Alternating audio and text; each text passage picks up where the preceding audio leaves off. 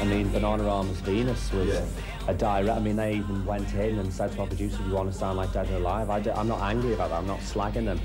But it disheartens me somewhat when people like Kim Wilde can do that record, Set Me Free, with what is like a Dead or Alive production, and find it so easy to have a hit.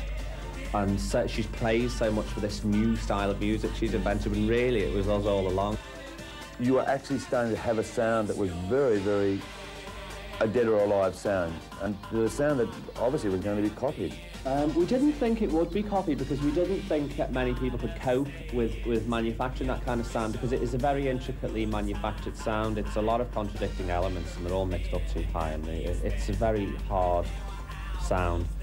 We didn't think other bands would feel confident about going out with a sound like that, but due to our success they all did. Right. So now it's become like instant Dead or Alive records. There's a lot of them going around at the moment, and we get no credit whatsoever. It just disheartens me, because the only thing I ever wanted credit for was the music. I never wanted credit for being a wonderful person or